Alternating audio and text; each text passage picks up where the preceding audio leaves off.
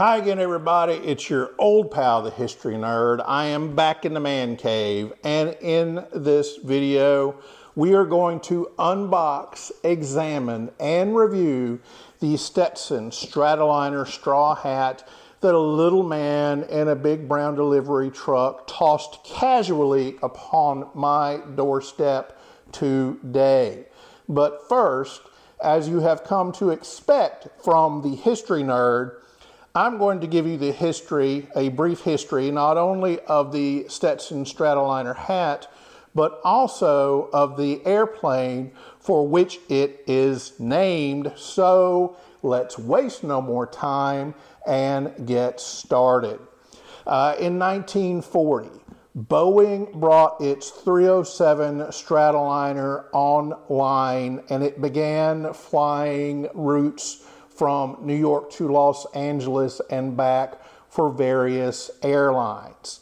It was the first commercial passenger transport aircraft that could fly at an altitude of 20,000 feet, higher than rough weather and where the air is smooth, and it changed aviation forever. Its round fuselage had room for 5 crew members and 33 passengers, and its 12-foot wide cabin even had enough room for passenger berths with bunk beds in them. So passengers who flew from New York to Los Angeles at the time, which was a long overnight flight, they could book a bedroom, go to sleep in a bunk bed, and wake up well on their way to their destination. The large cabin had ample room for comfortable passenger seats, and passengers who booked flights were even given full multi-course meals during their flight cross-country. Billionaire Howard Hughes liked the aircraft so much, he bought one for his own private use, and he had it customized with a master bedroom, 2 bathrooms, a bar area, and a large living room along with a full kitchen. He named his aircraft the Flying Penthouse. And after Hughes's death, his Stratoliner aircraft, which folks recognized was a historic aircraft, not only because it was an important airplane of its era, but also because it was owned by Howard Hughes, it passed down through many hands until, strangely, it ended up in Florida, where someone converted Howard Hughes's Stratoliner airplane into a houseboat that they named the Cosmic Muffin. And musician Jimmy Buffett featured the Cosmic Muffin in his novel, Where is Joe Merchant? Though few people of that era could afford to fly commercially. Commercial air travel in 1940 was mainly for business purposes, not pleasure, unless you were very, very rich.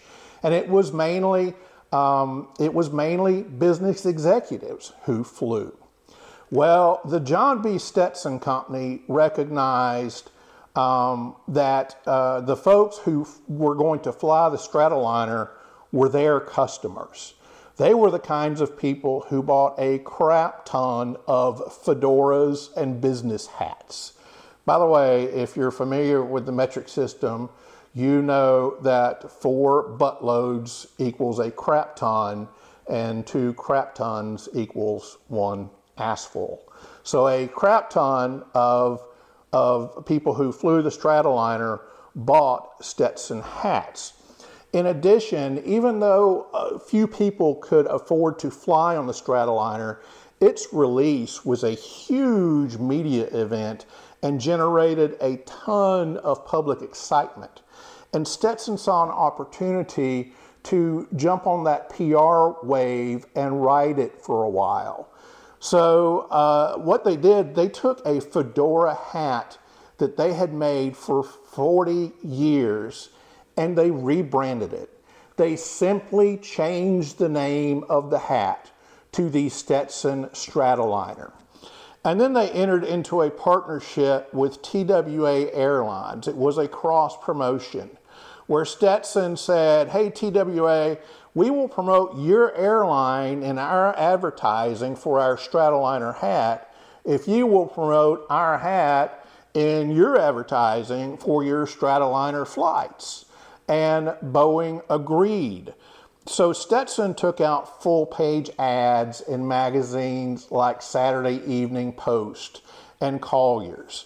And basically the ad said, if you were a man of adventure, if you were a successful guy, if you're a guy who wants to be attractive to women, not only should you fly TWA Stratoliner route from Los Angeles to New York, you should buy a Stratoliner hat to wear not only during your flight, but during your business purposes as well. Stetson took the unprecedented move in 1940 of spending 100% of its advertising budget promoting one hat, the Stetson Stratoliner. They even developed a special hat box for the Stratoliner that looked like it was made of aluminum, like the fuselage of the Stratoliner aircraft. And it had what looked to be a travel sticker stuck on the side of the hat box. It worked, folks. It generated a lot of excitement. And in 1940, fully 25% of Stetson's total hat sales were Stratoliner hats. Now, the hat at that time cost $6.50. And you may think, well, that sounds like a cheap hat. I thought they were marketing it to business types. Well, $6.50 in 1940 is about $129 today. So it was not a cheap hat for that time. The Stratoliner has been made ever since. They never stopped making the Stratoliner, and even today it is one of the best-selling hats that Stetson makes. Of course, the Stratoliner I've been talking about this whole time is the fur felt Stratoliner. And the basic fur felt Stratoliner today costs $195. They also make a hemp version of the hat, a lightweight hemp version of the hat for spring and summer wear that is $155. And they make the basic straw hat, which is the one I purchased today, which costs $95. Now, the Stetson Stratoliner straw hat does not come in a box. It does not come in a hat box. I purchased my hat from Delmonico Hatter in New Haven, Connecticut. I paid an extra $10 for a hat box so I would have a place to store it. And just to make the video easier, I went ahead and cut off the shipping box that the hat arrived in so you wouldn't see me sawing on cardboard for 5 minutes trying to get one box out of another. So let's go ahead and open the Stratoliner and take a look at it. All right, inside we have some tissue. We have our thank you for your order, here's how to return, and my packing slip. And then we have our Stetson Stratoliner hat. This hat is made from Milan Straw. Milan is spelled like Milan, Italy, M-I-L-A-N, but it is pronounced Milan. And Milan straw is, back in the old days, Milan straw was made from wheat straw. And what they would do is they would take wheat straw and they would braid it into ropes, long ropes. And then they would take those ropes and they would coil them around and sew them together until they had sewn the ropes into a hat. Now that was then. Today, Milan straw is not made from wheat straw. It's made from synthetic man-made material that is also braided into ropes and sewn together in a hat. The reason they use synthetic material today, there's two reasons. First of all, you get a much more uniform braid because you don't have loose fibers sticking out, and wheat straw is not uniform. They're not all the same. With synthetic straw, you know, they're all the same length, the same width, and you get a much more uniform braid. The other reason they use synthetic straw today is you can make hats of different colors more easily than with natural Milan straw. The Stetson Stratoliner comes in, I believe, a white color, a beige color, a gray color, and this brown color, which is called cognac. And I will tell you, the reason I selected the hat in this color is you will see that it has a bound brim. It has a ribbon that runs around the brim of the hat. In the white, beige, and gray versions of this hat, the ribbon on the bound brim is the same color as the straw in the hat. So it all kind of just blends together. I like the offset color. I like the fact that this ribbon pops compared to the color of the hat. So that's why I bought this color hat, which is called cognac. Now, as far as the dimensions of this hat, the Stetson Stratoliner has a 4.5-inch crown. It has a 2.5-inch brim. As I said, it's a bound brim. It's got a grosgrain ribbon hat band that is used on many Western hats that Stetson makes, including the Open Road. This is the grosgrain Western ribbon. And it has a cool hat pin on it that looks like a Stratoliner aircraft, and it even has the red marking so it looks like a TWA Stratoliner aircraft, which harkens back to the history between Stetson and TWA. So we'll flip it over and look on the inside. The hat has a cowhide leather band. This side of the band has the Stetson logo and says Stetson Stratoliner with a picture of a Stratoliner aircraft. The front of it says Florentine Milan straw, and it's got a logo, Stetson logo, on the top of the crown. So that's our brand new Stetson Stratoliner hat. What I thought would be fun and also informative for y'all is if I got my straw Open Road, my 10X Open Road straw hat, and we looked at some of the differences between the Open Road straw and the Stratoliner straw. This may help some of you who are trying to decide which one to buy. This may help you make your decisions.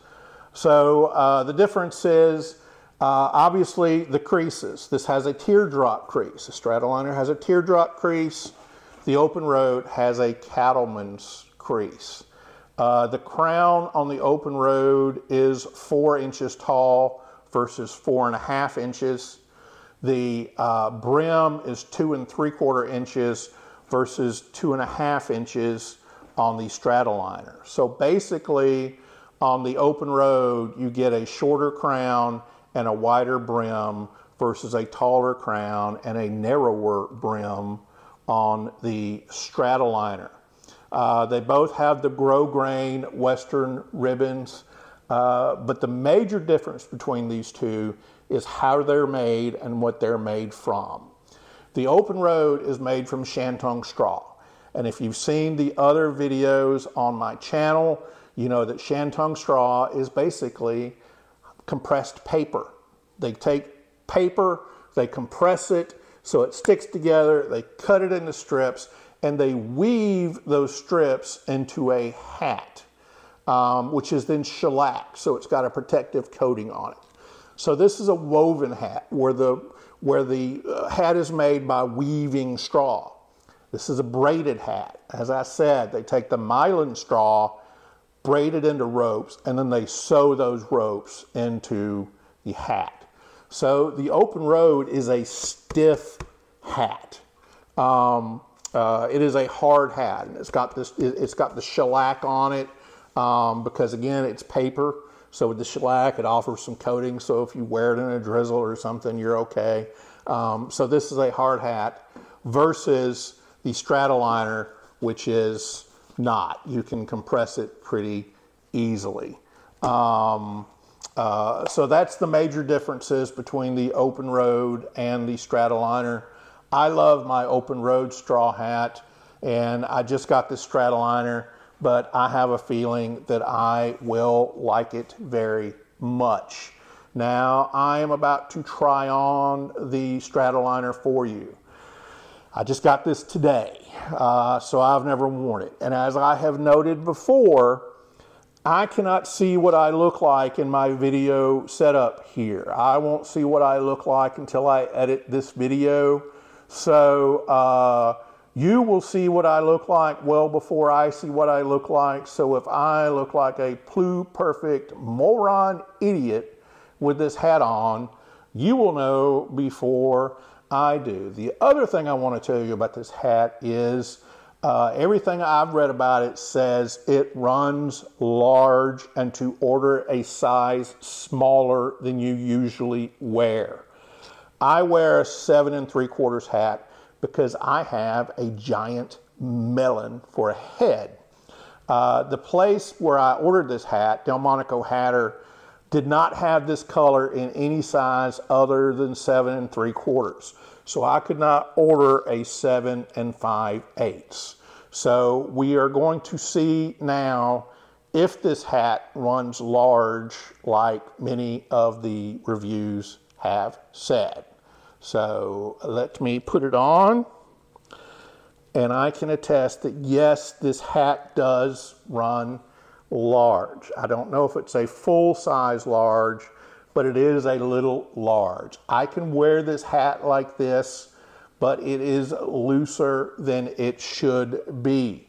But for those of you who are new to hats, you can order hat sizers, which are these adhesive foam strips that you can peel off and you can put in the front of your hat and the back of your hat. Sometimes you may need one in both if the hat's way too large. You just put them underneath the hat band, put the hat band over them, and that sizes your hat down.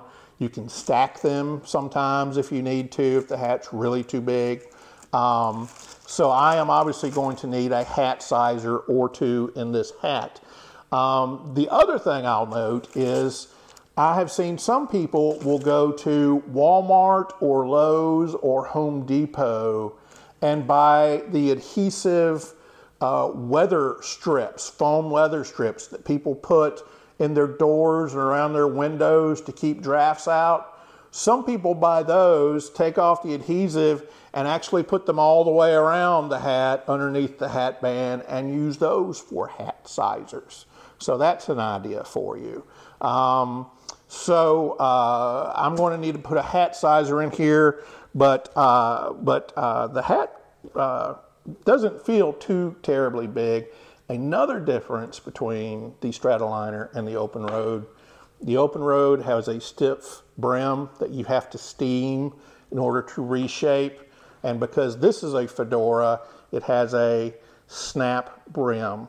So if you want to wear the brim down, you just snap it down, or if you want to wear the brim up, you just snap it up.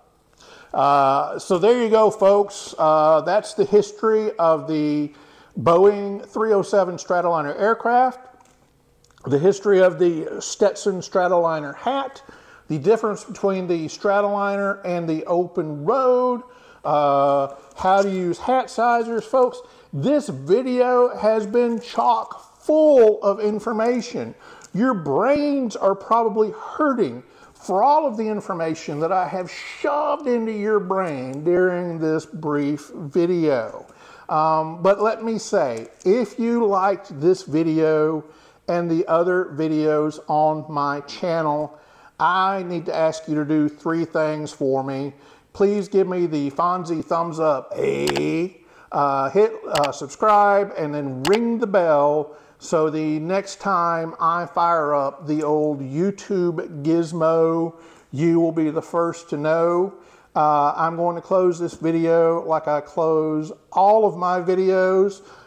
For those of you who are subscribers or longtime watchers of this channel, you should know this by heart, so please say it with me. My friends, I ask all of you to be well, be happy, be good, and goodbye, friends. I am going to see you very soon.